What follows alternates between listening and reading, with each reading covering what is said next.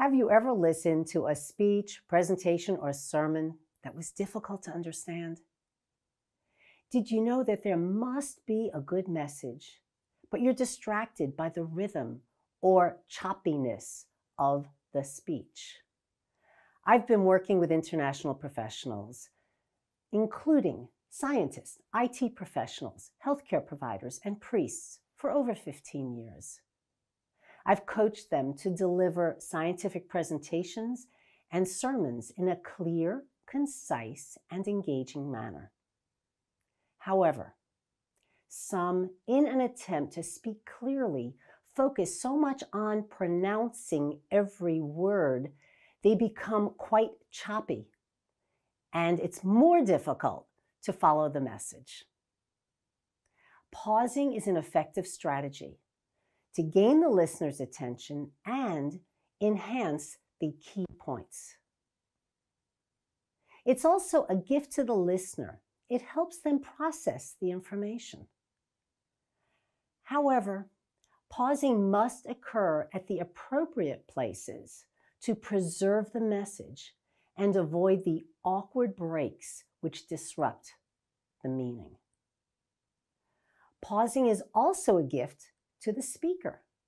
It helps the speaker think clearly, and it also prevents the word fillers such as so, like, you know.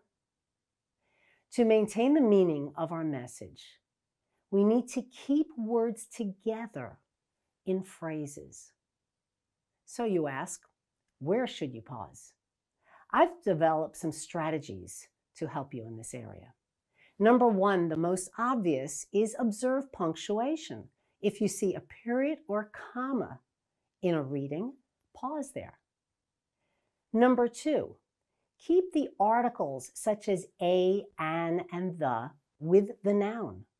For example, a study, an investigation, the results. Number three, keep prepositions with their phrases. And for example, you would say, in the room of this world at the conclusion. Number four, words that are connected with and are pairs should remain together, such as brothers and sisters, family and friends, results and recommendations.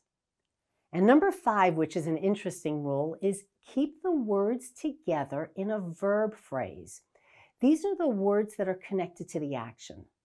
They can be one word or several, such as invite him, listening to others, giving the results.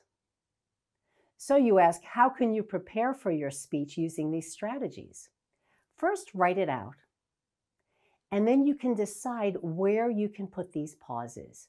Mark them on your script so that you can practice it that way.